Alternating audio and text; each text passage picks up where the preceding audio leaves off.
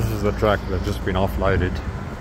It smells bloody terrible. I've gone down that chute and they're in there now, but they're in this truck.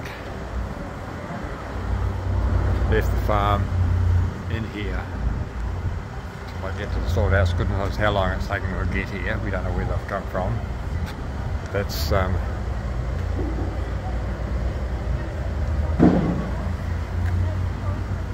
know, this shit. It's urine. The smell of this, what I can smell. Horrible smell.